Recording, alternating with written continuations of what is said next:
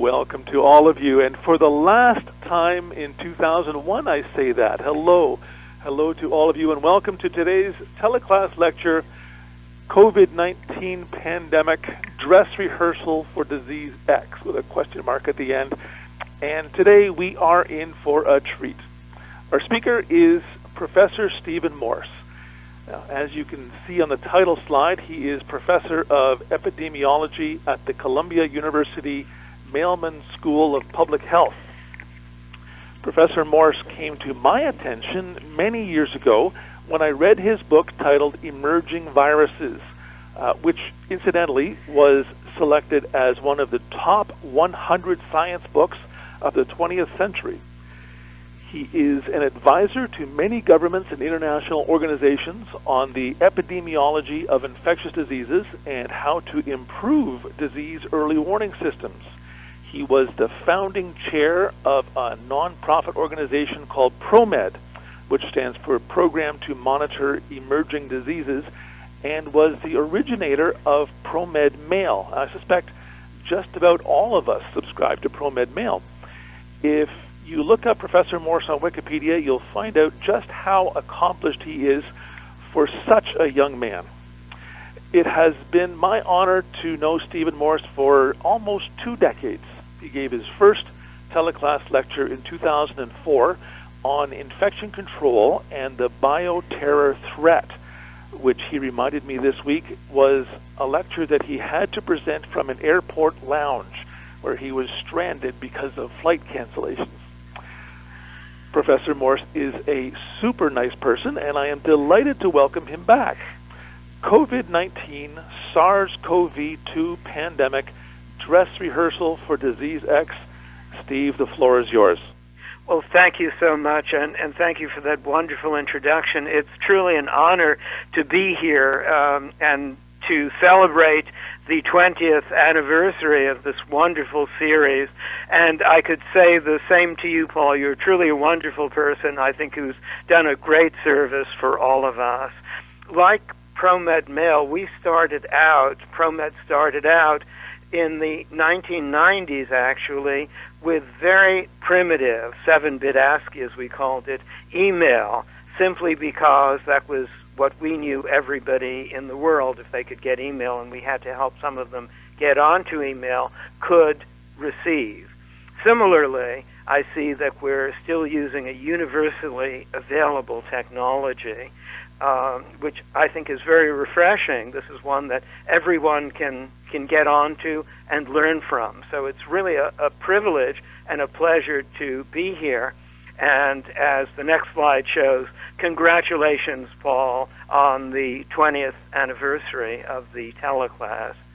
The next slide, just simply, you may wonder, what do I mean by Disease X? Well, in the shortly after the last Ebola outbreak, the rather large one, not the last one, but the large one in 2014 in West Africa, the WHO, having realized, I think for some time, that there were always going to be surprises out there, especially among what I called emerging infectious diseases, and I'll come back to that a little bit later.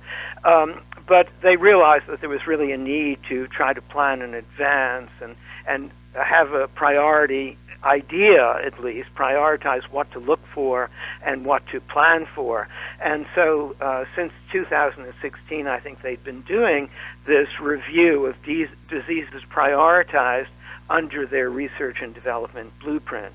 And one of their original lists in 2018, as you can see, had a number of them. And at the bottom, there was one called Disease X, which was the unknown and unexpected. In other words, the one that wasn't on the list. And in fact, we've gone through these periods of perhaps feeling successful and then being rapidly wrenched back to reality. So after the eradication of smallpox, I think there was a feeling of triumphalism. And earlier than that, there was a feeling of triumphalism in the 50s and 60s against infectious diseases, that they were a thing of the past. And I think we all only wish this were so. And we've been guilty at times of complacency, which is understandable because many of the most feared infectious diseases of the past have been essentially controlled, many of them through vaccination, which is why they're called vaccine preventable. And that's a very important point that I don't need to emphasize to this audience. And so just before this last pandemic, there was actually an evaluation of the global health security posture. How prepared was every country for some kind of emergency, like a pandemic or an infectious disease outbreak? And as you can see, the U.S., Australia, and a few others in Europe, for example, came out at the top of the list. Unfortunately, the truth for this was very quickly discovered when this particular pandemic came upon us. Now, the next slide, simply says when we talk about dress rehearsals for disease X, we actually have had dress rehearsals for disease X. And I'm going to talk about that because there have been numerous dress rehearsals, none of which apparently have been sufficient to prepare us for the reality. And so, for example, just to speak about the most recent ones, the next slide, slide 6, talks about crimson contagion, which was reported in the press shortly after the beginning of the pandemic. And it was essentially an exercise carried on just before the pandemic started by the Department of Health and Human Services, by people like Bob Cadlick, whom I know well for many years, and who really were very attuned to these concerns and very knowledgeable, and many people in CDC and elsewhere in government in the U.S. who certainly had been through a number of pandemics, like the 2009 H1N1 flu pandemic, and certainly knew what they were doing and knew what to expect. And so there was this exercise, crimson contagion, going on throughout the government and in a number of states, including Illinois and others, to try to test out our capabilities. And of course, we always learn that communications and the chain of command turn out to be the most important things, just simply knowing whom to call and how to appropriately get everyone involved and how to communicate. And all of this came up during the Crimson Contagion exercise shortly within government, shortly before the pandemic. In the civilian sector, if you will, the next slide refers to Event 201, which was carried out by the Johns Hopkins Center for Health Security, which, for those of you who may be not quite as old as I am, I'm 70 now, so thank you for calling me a young man. I appreciate that. I'm told it's the new 50 or something like that. But those of you who remember smallpox eradication in the early days may remember D.A. Henderson, who spearheaded this for the WHO, and Bill Foege, of course, on the CDC side, both personal public health heroes of mine. And this center was actually started by D.A. Henderson when he returned to Hopkins as dean some years later. But it's grown, the center has grown since then and carried out this Event 201 exercise in October of 2019. Ironically, in New York City, it was essentially a tabletop exercise, very well produced. There's a link there. You can see all the data. And because people, I guess, were tired of talking about the endless flu pandemic, and of course we'd had the smallpox exercises and scenario earlier, as Paul referred to a talk I gave in one of the early years of this teleclass series, they decided to try a coronavirus because obviously that had pandemic potential as well, which was well known after SARS and Middle East respiratory syndrome, MERS, which I'll tell you more about in a few minutes. And basically what all this showed was that there was still a lot to be done that needed to be fixed in order to be prepared for that next pandemic. But it was clear that we'd had these scenarios and scenario planning many times, including this just before the event. And the second bullet here actually was their prediction of what might happen at the end. This was a fictional scenario, so there were actually more deaths in this scenario, thankfully, than in real life, although there were still many, many deaths with this pandemic, as you know, worldwide, an incredible number. But I think they were exactly accurate in saying that eventually it would continue, and at some point would probably become an endemic childhood disease like all the other coronaviruses. I'm getting a little ahead of my story, that already circulate in the human population, which we know about. There are 4 that we know. And so for those of us who've been working in this area, it's certainly an interesting time to be an epidemiologist. This is a cartoon from the New Yorker showing that some years ago even epidemiologists could be accepted in polite society. Usually when I was invited to a dinner party and I would tell people I was an epidemiologist working on infectious diseases, back in the days when you could have dinner parties, that usually did a very good job of clearing the room very quickly. But I think views have changed, so now we're a little more in demand, if not at least on Zoom and remotely.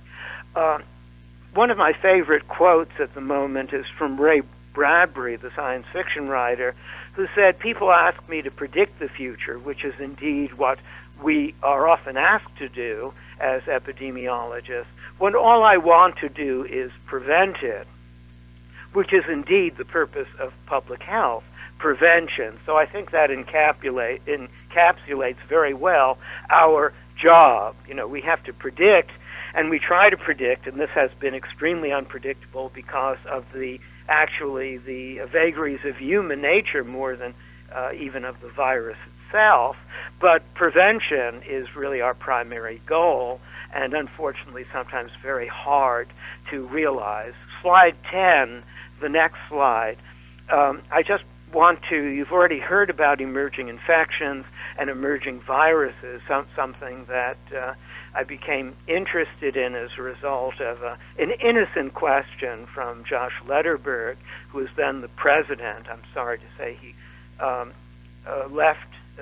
left us some years ago and died, I think, in 2008, and a great loss to science and to all of us. We could certainly use his wisdom now, but when I was at Rockefeller University, he was the president of Rockefeller, and during the holiday party around this time of the year, asked me some innocent question. He never really asked innocent questions, but you didn't realize that until much later. They were really very profound about some odd viruses that had been we'd been thinking about, and that got me thinking about emerging infections and where they came from, particularly emerging viruses, being a virologist by training and perhaps bias. And we can define emerging infections as those that are rapidly increasing in incidence. Epidemiologically, that means number of new cases, or geographic range. And very often, these are novel, previously unrecognized disease X, if you will, or Ebola in 1976, when it was probably known to people in some African villages, but not yet known to Western medicine and the people who are most likely on this call. Many of these turn out to be not the Andromeda strain, as some people might have thought, and some even published coming from another galaxy, but really zoonotic, so from inner space, from other species. And this is now something that's been widely accepted, but back in the 80s it seemed somehow a little bit heretical. Also, the causes are often anthropogenic, or as Pogo, the cartoon character, said, "We have met the enemy and he is us," or "it is us." That is to say, land use change, agriculture, live animal markets, and other things that we do, as well as travel and transportation, are often important in precipitating and spreading, if it can spread, an emerging infection. And some of these common pathways include wildlife contact, people being able to get infections from wildlife sources, hunting. Probably HIV came into the human population more than once, we think, looking at the data from, in fact, the phylogeny, the family trees of the circulating HIV viruses, and probably came into the human population several times from chimpanzees and through hunting, very likely. People who were hunting and then slaughtering and selling the meat. So, of course, we refer to this in Africa and other protein-poor places as bushmeat. Those of us who are living in well-resourced, wealthy countries, of course, would refer to this as game hunting, or venison, for example. So this is really universal. It's just that obviously it's essential in places where protein is very hard to come by in these low-resource settings. Live animal markets and food handling, by extension, also, as you know and as you'll hear, are probably major routes also by which a new infection can enter the human population or spread more widely.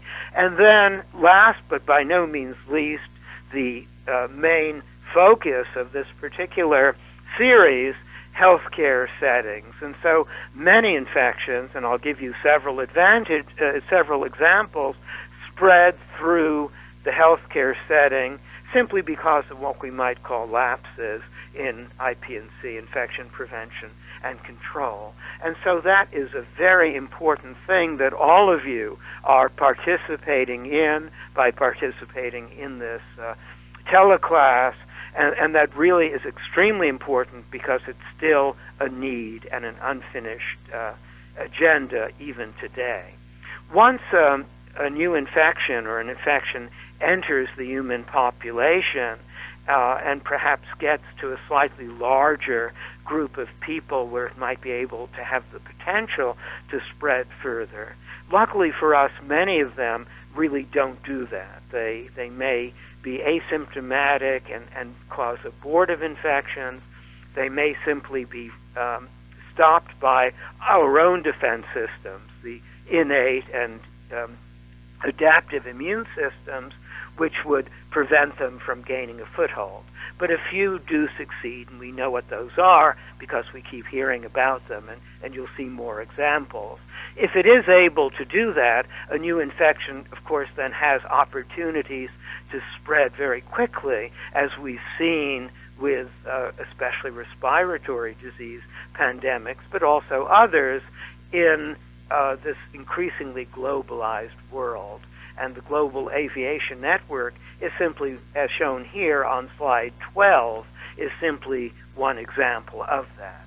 On the next slide, it turns out, as I mentioned, that many of these so-called new, novel, or emerging infections, more accurately, are actually zoonotic. And so our colleague Mark Woolhouse and in Edinburgh and his team have put together some numbers based on reports of infections, and apparently in the last 50 years, probably since World War II, when the conditions for emergence have increased with an increasingly globalized and, of course, more ecologically changing world, we see that most of the newly emerged pathogens are, in fact, zoonotic, and you can tabulate that. And there are many events that occur all over the world. This is a map that our friend David Morens and Tony Fauci, I think everyone knows Tony Fauci. He's now become a celebrity, but he's certainly done excellent work, both with, really impressive work, both with HIV, and that was very important in the early days of HIV and later PEPFAR, and in helping to educate people and get the word out about this pandemic. So he's really a great scientific communicator, and my hat's off to his communication skills. But every year or two, when they have a new review, they put out this map which simply shows that there are many emerging and reemerging infectious diseases appearing all over the world. I define a reemerging infectious disease as one that had been controlled but then suddenly reappears. And to me, the usual reason is lapses in public health measures, such as an immunization program that has run out of money, or mosquito control programs that have become victims of their own success, so that the disease is no longer considered a threat, and we back off on the program, and guess what? All the diseases come back when the mosquitoes return after the pressure is taken off the population. So they should be red flags that public health really needs to be given attention and resources, which is, of course, one of the bottom lines that I'm going to advocate here. But I have to admit, that's a bias, but I think I can demonstrate a scientific basis for that, or an evidence base for that. Anyways, you can see there are many all over the world, and new ones all the time. This slide, the next slide, number 15, simply shows pandemics in history, and there have been a number of them going back as far as you'd like. Certainly smallpox has a long history, the Black Death of the 14th century, and still recurring. The bubonic plague still occurs in many parts of the world, and in the U.S., in fact, in the Southwest, there are still occasional cases, about half a dozen to a dozen a year, that were brought in the late 19th century from Hong Kong originally. So many of these pandemics have simply settled down, if you will, and are no longer the pandemics they once were. In the case of the Black Death, which had Yersinia pestis, the plague, which has had a tremendous effect both culturally and demographically. We know now, of course, a great deal about how to treat it. So if it can be treated quickly in people who are infected, it can be controlled, and we do know how to control it in other ways as well, because we understand the transmission much better even than they did in the mid-20th or early 20th century. And there have been many others, the 1918 pandemic, the so-called Spanish flu of 1918. We just commemorated the 100th anniversary, if you will, of that great disaster, probably the greatest natural disaster in recorded history, with well over 50 million, probably well over 100 million deaths, many of them in young, healthy adults. And still the object of a great deal of debate, but still an important historical reminder. And I'll come back to that because there are some ironic parallels. HIV/AIDS, of course, was a great pandemic in our own lifetimes, at least in my lifetime, and still with us, although now it's controllable, and if we can sustain it, we might be able to at least eliminate it from the human population, temporarily, at least until it's reintroduced. But that requires sustaining the treatment and other measures we have now, especially in resource-poor settings. Cholera has been well known for many pandemics throughout history, since the 19th century especially, although in its natural setting, in the Bay of Bengal, for example, it's much older. But the steamship, it said, helped to spread this around the world, and we've gone through essentially the seventh pandemic now of cholera, although with improvements in water and sanitation, obviously it's not a problem in the U.S. or Canada. In most of the world, it's still a problem because potable water is not so widely available. And that, I think, is a real irony. Of course, there have been several other flu pandemics.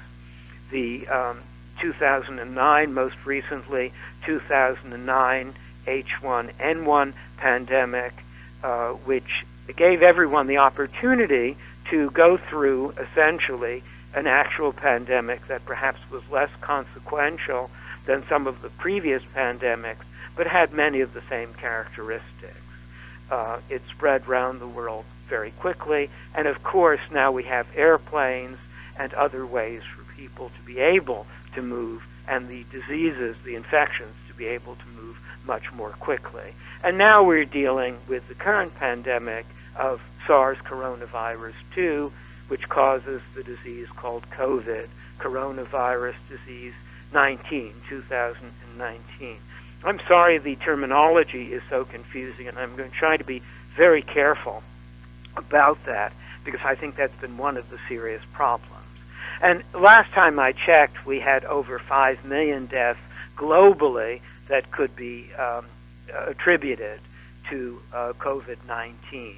And we just reached the 800,000 mark in the United States at the same time as the first anniversary of having a vaccine. So I think there's a real irony there. I think we all remember having seen pictures or heard about. If not, I'll remind you here. I certainly wasn't there, but it made a great impression on everyone, and so we all had heard about it in our various courses.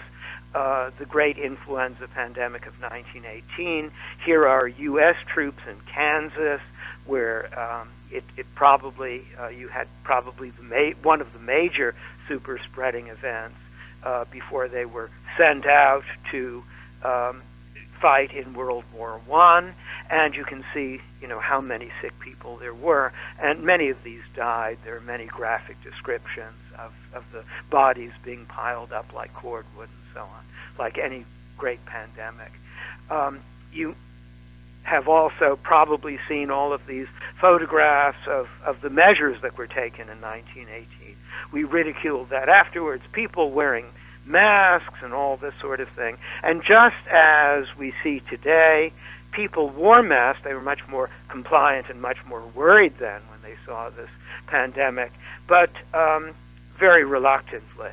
So they wore masks, but they were very glad to take them off when they could, which unfortunately in the case of San Francisco, they were very careful in wearing of masks and avoided the first wave. Often, as you know, these pandemics, as we see here, come in waves. They avoided the first wave of 1918, threw away their masks. There were even mask-burning parties and anti-mask leagues. I wouldn't mention it except it seems so familiar today. And they had mask-burning parties and what have you, and they did that only to be hit by the more virulent second wave of the 1918 flu. So they avoided the immediate, but did not realize that there was more to come, and that's a cautionary tale for all of us.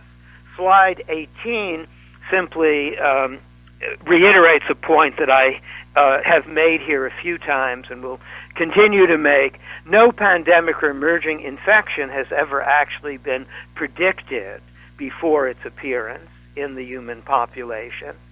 I was bold enough to say that in a Lancet review we did some years ago. But unfortunately, despite all of the dress rehearsals for the dress rehearsal, we have, unfortunately, can now say we have probably not yet, I think it's safe to say, we have, in fact, not yet ever stopped a pandemic either. So let me say a few words about the current pandemic, having provided really basically just the context of emerging infections and our prior history of pandemics. So they've been with us throughout history. They've had great effects on us throughout history. And we spent a lot of time, especially since 9/11, 2001, which both of us, both the teleclass and my own course at the Mailman School in Emerging Infectious Diseases actually originated in 2001. But since 9/11, we've spent a lot of time thinking about the possibility of how to respond to pandemics, which is one reason that I have to admit I was surprised, if the word perhaps is a little weak for my own feelings after working on this for so many years, on how we could better prepare ourselves to prevent the devastation and the upset caused by a pandemic. I was surprised and very disappointed to see that we did not seem to be any better prepared this time and went through many of the same things with some interesting twists. But of course, coronaviruses were really not on anyone's radar screen in human health before 2003. So slide 19 simply shows an electron micrograph of a coronavirus, or as Lord Peter Medawar and June Medawar, his wife, the late Lord Peter Medawar, wrote in a book, Aristotle to Zoos, a dictionary of biology. They define a virus as a piece of bad news wrapped up in protein. And that's what it is here. This is the nucleocapsid, of course, the bad news or single-strand RNA genome of the coronavirus, surrounded by its protective protein shell or capsid, but then also there's a membrane-like envelope around it, and inserted into that are the spike protein molecules, which are so important to the business of this virus because they include the receptor binding site that will allow the virus to get into the target cells. And with coronaviruses, unlike flu, for example, it's fairly easy actually to predict the host range and tropism of a coronavirus. In fact, so I think that this is an important point because one of the things we need to know, obviously is what can we do when we want to make a vaccine, and the spike protein is the obvious candidate. It's also essential for the virus, so that is a very good candidate for as an antigen. Sometimes it's hard to find good antigens. And of course, this wasn't really, as I said, on anyone's radar screen in human health. It had been around, coronaviruses had been around for many years. They were known for a number of years, and certainly first characterized in the 1930s as veterinary concerns, both in livestock and in domestic animals. However, as well as laboratory animals, mouse hepatitis virus, for example. However, in human health, nobody really thought about them, and there had been some coronaviruses that were circulating in the human population. We know of 4 now that circulate readily in the human population, that have been in the human population for some time. The most prevalent, OC43, probably came to us from the cow, probably in the late 19th century. I thought it would have been much earlier, but that seems to be the best evidence from at least the genetic, the sequence-based evidence. And these were discovered more or less fortuitously in the 1960s by June Almeida and colleagues. She gave the name coronavirus, in fact, as circulating human viruses associated essentially with flu-like illnesses and the common cold or cold-like diseases. So they were ubiquitous, they were circulating widely. There are 4 that we know about, and nobody really paid much attention to them because they were just another one of those many respiratory viruses that kept coming around and bothering us during the so-called flu season, like respiratory syncytial virus, another one of those, the flu itself, and of course all the rhinoviruses, which are now officially enteroviruses, but we still think of that group of viruses as one of the many causes of something like the common cold. And then something happened in 2003. Slide 20 reminds us SARS, severe acute respiratory syndrome.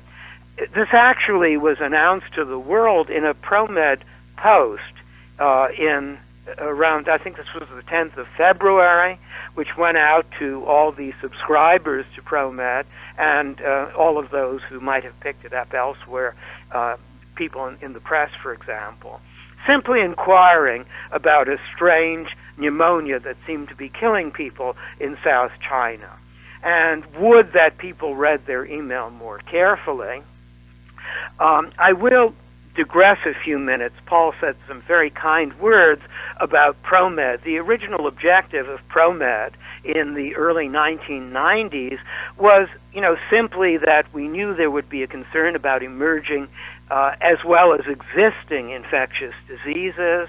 We had just had this deep dive in the case of the conference I organized in 1989 at the National Institutes of Health on emerging viruses.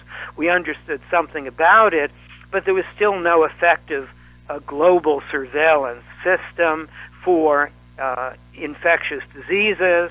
We thought this was the WHO's job. Everyone except the WHO at the time thought it was their job. They've had their ups and downs, and this was one of their down periods, I'm sorry to say. They have improved considerably since then, and I give them great credit for the great work they've done over the years, and I think we should be very mindful of that and the potential that they have. However, we started ProMed essentially to network laboratories around the world who could perhaps identify something when it first appeared. And in those days, the technology, both for identification of pathogens and for communications, were much different than they are today. Email was a very painful thing. It had been around for a couple of decades, but was kind of a specialist thing that very few people outside of the wealthier countries, and even there, had access to. So actually everyone around the world was somehow gotten onto email, and then we decided to make it open to everyone, and those of you who are subscribers will know. If not, you're welcome to subscribe, no charge. They will not sell your name, your address, any personal information, no advertising, and no government funding. The idea is to be free and as unbiased as possible. So since 1994, the email listserv and website have actually acquired over 70,000 subscribers in at least 185 countries. And we got a backhanded compliment some years ago. To my great surprise, I was leafing through this book by Stephen Johnson, who's written many interesting books, but this was called The Ghost Map. I recommend it if you haven't read it. It's quite interesting, including some of the context of the period when the cholera was in London. And it's about John Snow and colleagues and the cholera in London. And a strange compliment, and as I was leafing through the book, I came across this statement that ProMed offers a update on known disease outbreaks flaring up around the world, including unknown diseases, by the way, which is true, and we continue, hopefully, to try to do that, or ProMed continues to try to do that. But he goes on to say, surely makes it the most terrifying news source known to mankind. I've corrected the, obviously, gender there. But the fact is that we probably have more terrifying news sources now, which shows you how the world was much simpler.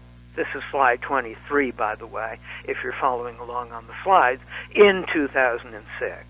So that was a kind of backhanded compliment, but certainly an indication of the job that was being done with even this very early technology. The SARS outbreak was investigated. It had caused about 9,000 cases worldwide, as you know, after a Big Bang event in Hong Kong, which was one of the few times we can actually find a single event. Probably here, too, as well, although we haven't quite found it. we have the hope we might be able to. But for many emerging infections, think of HIV, we can't always find the initiating event. We think we could for the 2009 H1N1, a pig farm probably in Mexico. For this SARS, the original SARS outbreak in 2003, it was from a live animal market, and in fact, it was from this very innocent-looking and quite harmless insectivorous bat that's also sold in these live animal markets. And this horseshoe bat happens to be a species very common, this species and others related to it, in Asia and around that region, sold in live animal markets in places like China, but also, as it happens, the natural host of many coronaviruses. And indeed, there are many coronaviruses in nature, many of them in bats and some of them in other vertebrate species or vertebrate families as well.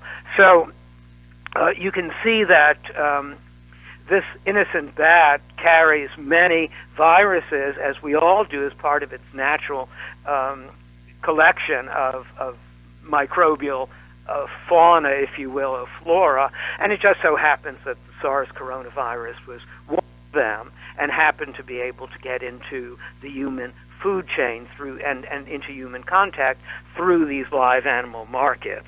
But the other thing that's of interest is that when people were aware of this, they found this out by sampling a number of different species and going backwards, from the cases that had been found in Hong Kong and elsewhere. And remember, most of the spread of the original SARS was through the healthcare setting.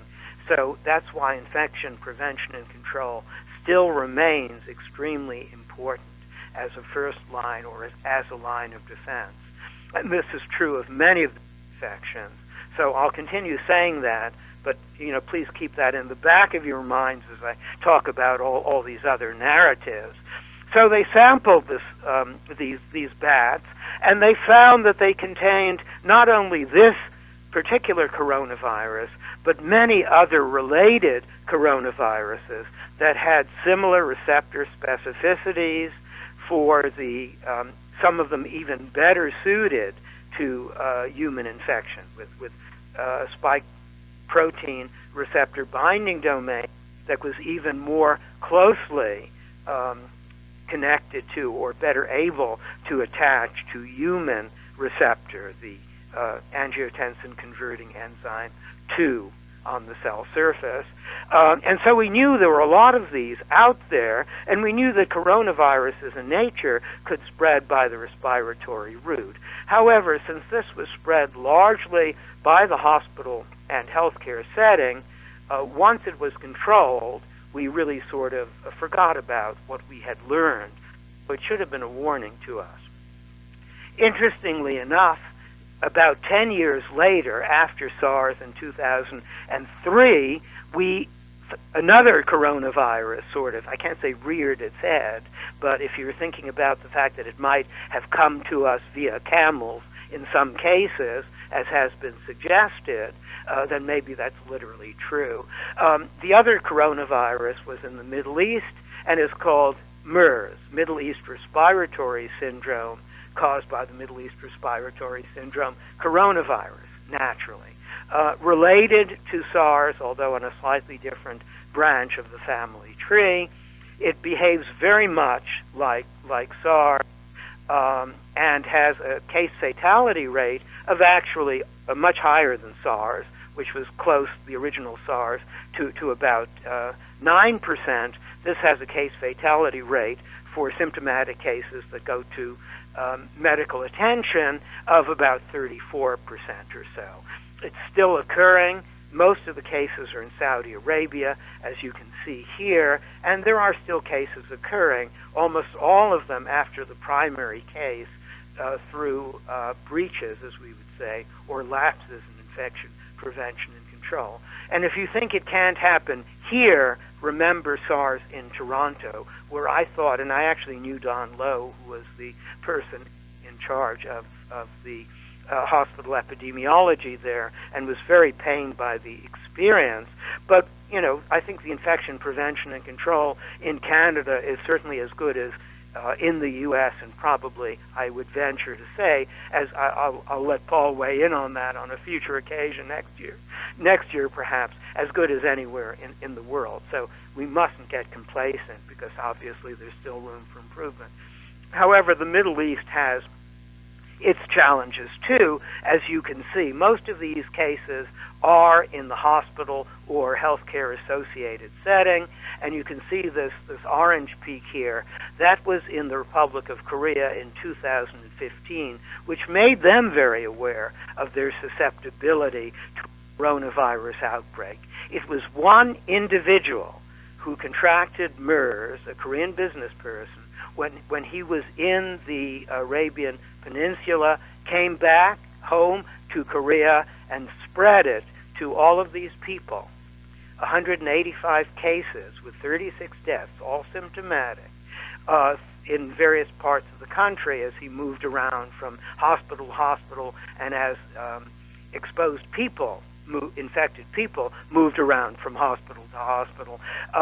All of them started by the one individual. So Korea became very aware of the problem of coronaviruses, perhaps much more than we had been, because we thought it was under control. And this too should have been a warning, even though it does not spread well from person to person, just like the original SARS, with some exceptions, close contact and so on. It spreads very readily in the healthcare associated setting, as you can see. And then we sort of hit the snooze alarm for another 10 years, although it should have been a wake-up call. I'm borrowing that phrase from a colleague. Suddenly we're awakened in 2019, and especially in 2020, by the current pandemic, SARS coronavirus 2, COVID-19. The first warning of this officially was from the WHO, a communique from WHO on pneumonia of unknown cause, that's how they're usually phrased, or something like that, in early January. There should have been some red flags there to all of us, and I think probably to many people in this field there were, because if you look at the last paragraph, this is slide 28.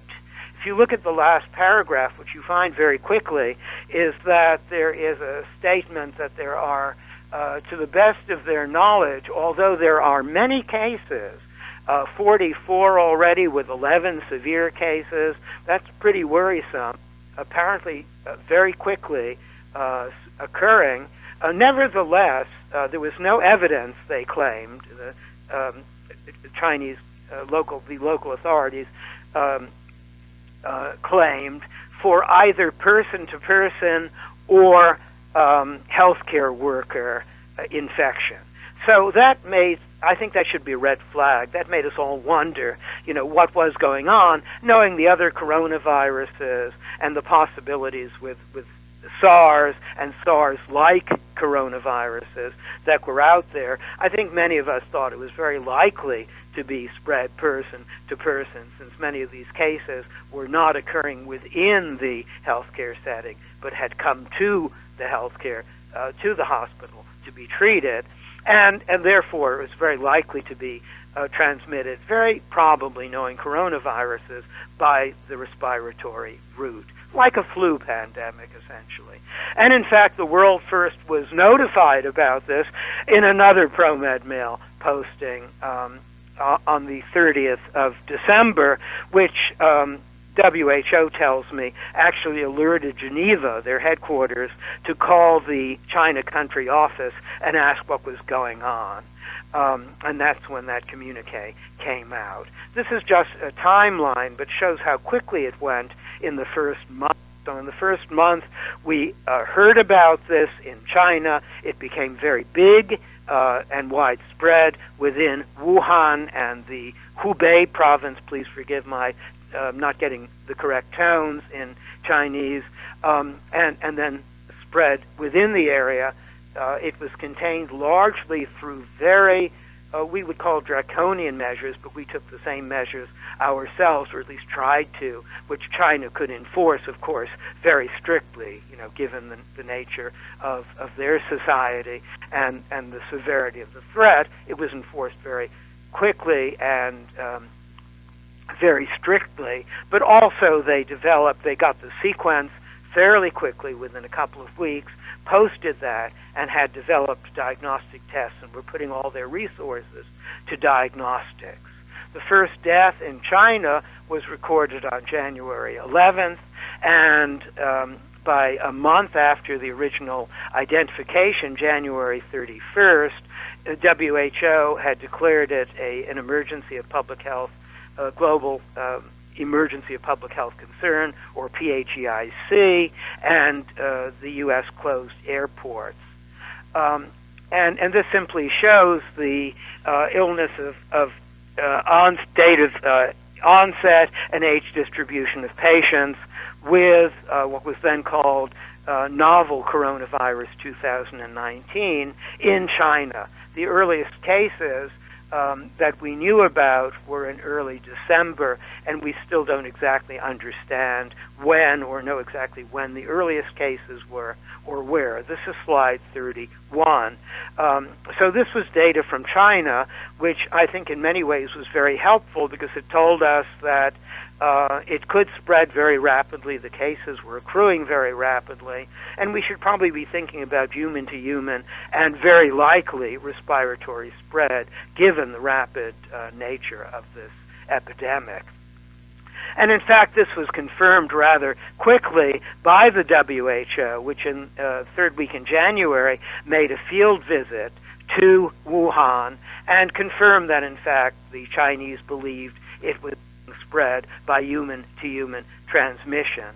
And the WHO made a number of recommendations in early February, by which time we already understood not only that it was spread by the respiratory route, most likely, or at least got into people by the respiratory route, but that it could be spread asymptomatically or pre-symptomatically. I won't go into the details of how we found that out, but there were a number of pieces of evidence from China, from the WHO report, and from some other incidents that occurred in Singapore and elsewhere that indicated that people did not have to be symptomatic, unlike SARS-1, to be able to be infected and then spread the disease to others. And that was probably one of the biggest failings we had in our preparation for this.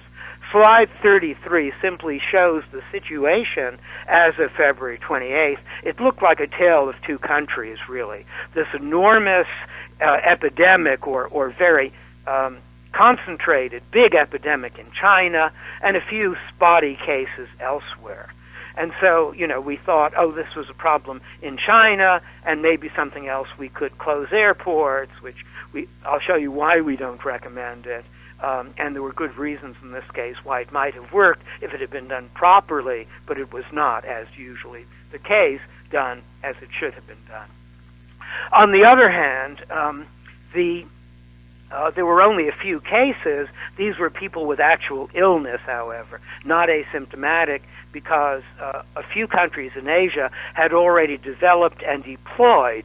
Singapore, Taiwan, and a few other countries, as well as mainland China itself, had developed and deployed diagnostics to be able to screen as well as test diagnostically more definitively, which takes longer, PCR tests, for example, but had some rapid screening tests that could be used to screen people. We had not yet done that, and that gap was one of our biggest failings, I think, in having that and implementing it worldwide. And so what had looked in January and February like a tale of two countries, China contained it through a lot of surveillance and some rather harsh measures. The lockdowns we've become familiar with, very strictly enforced, whereas in other parts of the world, it had leveled off in China, but in other parts of the world, it was now climbing and continued to climb.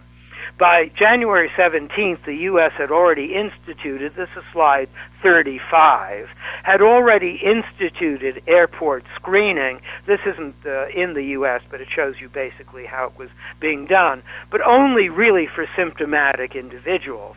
So we were missing all those asymptomatics who we later realized retrospectively were really the main source of spread of the infection, and we should have known it at the time. Those data were available.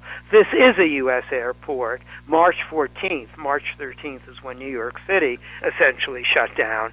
And you can see the great attention to infection control as people were screened at this airport. They were coming back from places like China. These were mostly, but not entirely, U.S. citizens who were allowed back into the country. That's a constitutional right.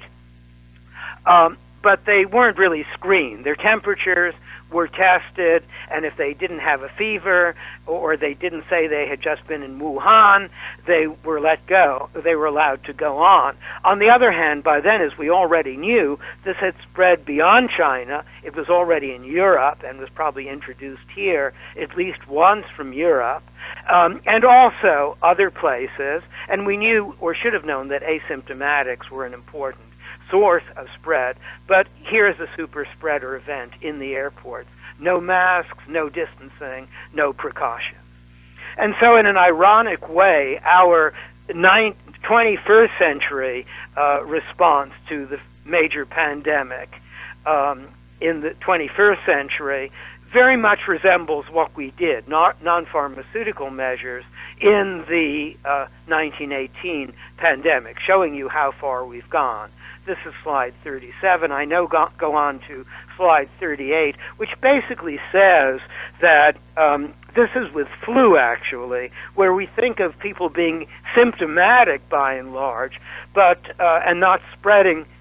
Maybe in the pre-symptomatic stage they could, but that's not clear. And yet even here, it was already known before this particular infection. The virus was named SARS coronavirus 2 by the official committee that makes these designations, but WHO had dubbed it COVID-19 to great confusion. So I like to reserve that for the clinical disease, and SARS coronavirus 2 for the virus itself. And that's confused people when they talk about cases that are asymptomatic, but in fact turn out, to be virus positive, and we really should differentiate them. But what this shows is that there are many asymptomatic, inapparent people who are infected, even with flu, for all of those people at the upper part of the pyramid who get medical attention and are more severely infected or more severely affected, or even possibly may very tragically die or have other effects in infection, like the so-called long COVID that we've come to become familiar with. So the next slide just simply talks about our gap in surveillance and being able to deploy appropriate diagnostic and screening technologies. And I think that was our biggest failing overall. We simply did not have proper surveillance, and to this day we do not. So that's slides 39 and 40. We never imagined how political this would come. This is slide 41, showing, that it's really become a polarized issue, and ironically in many different ways, including questions about its origin and many other things, which I think are really not questions we should be talking about now. We should be working on controlling this. This is slide 42, and I think we already know the number of cases. They had been up and up. That's slides 43, 44, and of course the variants, which we might expect as the virus circulates. Mutations occur within each of the hosts, and as the virus circulates, they're selected for. Simple Darwinian process. Those that are most fit win out the race and get selected for. And we've seen this happen over and over again first with one mutation, D614G, shown on slide 47, then another one, first identified in the UK, and then, of course, the Delta variant, which has been the predominant one. All of these simply are better fit. They've been more transmissible so far than their predecessors or their ancestors, if you will. And now we have a new one, Omicron, which seems to be even more transmissible. And in a sense, we've been lucky that these have not been more severe, but transmissibility, obviously, is something that would give them a fitness advantage and that we thought about a great deal and really should recognize is probably going to be pretty much inevitable whenever we have the opportunity for variants to occur. What could have stopped this? What could have stopped this were good public health measures at the beginning, including screening at points of entry for infection, not just thinking that we needed to find and confirm the symptomatic cases who were likely to be hospitalized anyway, and then we were testing. We were using our precious diagnostic tests on the symptomatic hospitalized people who basically were going to get symptomatic treatment early on. And really those tests should have been developed on a large scale to be used rapidly, and we're still only in the early stages of developing and rolling those out. They should have been out at the beginning, as they were in certain other countries, so that people could be tested when they entered and traveled, and those who were infected, mostly asymptomatic or mildly symptomatic, could be isolated and prevented from infecting others. Or quarantined if we thought that they might be symptomatic, but we weren't clear whether or not they were infected. Quarantine, as you know, is for people who are not known to be infected, but we wait and see. Isolation for those who are infected, to sort of wait it out so they can't pass it on to others. So that was really a big failing. We didn't recognize that route of transmission, or we simply didn't have the tools to be able to do that. I think maybe the latter was the case. A lot of denial there, as usual. There's also an amazing lack of global and regional coordination, which I think is quite remarkable, considering that the WHO had done a tremendous job of coordination and getting communities, various communities of practice, together in 2003 for the SARS, the original SARS epidemic, or you could call it a pandemic if you like, but for the original SARS. And so as a result, it's really baffling to many of us that even within Europe, for example, every country was on its own, every region was on its own. And of course that was very clear in the United States and some other federal governments. But it seemed to be true throughout the world, highly balkanized, if I may use the word, with a lack of coordination that could have helped a lot if we had had good surveillance and good planning. And unfortunately, we didn't have the supplies to do that. We also were not planning on the response of government leaders and others who would take advantage of this to spread misinformation. So there are many lessons we have learned from this. The question is whether we have really learned those lessons. Because if this is, as it is now, on the 2020 list, retrospectively at the top of our list when it was once only considered as a potential, it's now at the top of our disease X list. What is the next disease X? And was this really a dress rehearsal?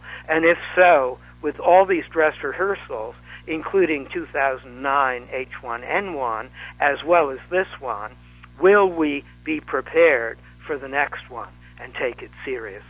Thank you for your time and attention. That's slide 56. Thank you for your time and attention. Congratulations. Paul, thank you all for listening. A little bit over my time. I apologize, but I hope I got most of this in within your whatever number of message units you're allowed, and happy holidays to everyone. Stay safe and keep up those non-pharmaceutical measures and vaccination. I do believe that does help, even if it hasn't been the panacea. Thank you all very much. Thank you, Steve. Thank you very much for that. And don't worry about going over time. I could listen to you for hours. You're very kind.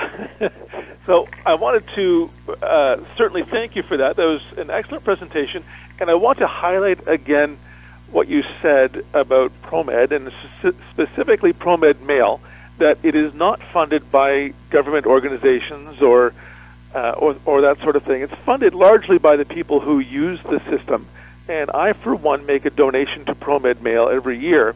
And I would encourage you, if you have not done so, if you get those emails telling you what's happening around the world, I would encourage you to make even just a small donation. It doesn't need to be a lot. It can be $20 or whatever you're able to provide. That makes a great deal of difference, because that kind of funding is provided by only 1 or 2% of the people who use the ProMed Mail network. And if you're not using ProMed Mail, please consider registering for it. It's a very valuable asset. Stephen, do you have anything you want to say on that matter? No, thank you very much for those kind words. I will say that when I left academia at Rockefeller and went to government at DARPA, I dissociated myself officially from ProMed simply because, we didn't want any appearance. I didn't want any appearance of any government intervention casting a shadow on that, because we are, really don't want to have any appearance of bias from either governments or commercial sources. And that's very important to give people trust in the system. Trust is, I think, what's been lacking here as well with this pandemic. So thank you very much for highlighting that and for providing these wonderful educational opportunities for the last 20 years, and I hope many years to come. Well, you're very kind. Thank you for that. I'll go to the next slide, number 58. It just highlights a few of the teleclasses that are pending for the next few weeks. The one on January 13th, we specifically scheduled that for to follow Stephen's lecture, because it kind of follows on from this. It's One Health for Human Health Clinicians. In light of COVID-19, are we approaching a tipping point? I hope that you'll register for some or all of the 2022 teleclasses. There are some yet to be posted that are not there yet, but we'll get those as soon as we can. On the very last slide, our patron sponsors are listed. I'd like to acknowledge again Diversey, Virox, Gamma, Purell, and the World Health Organization. These folk do help to make teleclass education financially possible. It is not inexpensive to do what we do, and we serve the low and middle income countries, well, all of them really. We have membership in every country around the world, and most of the people in the world, those who are in low and middle income countries, pay absolutely nothing to participate in teleclass education. So that's possible because of our sponsors and because of you. Thank you all for joining us this year. Stephen, I wish you all the best for happy holidays, as I do for all of our members, and we will talk again very soon. Goodbye, and thank you again. Thank you very much. Happy holidays.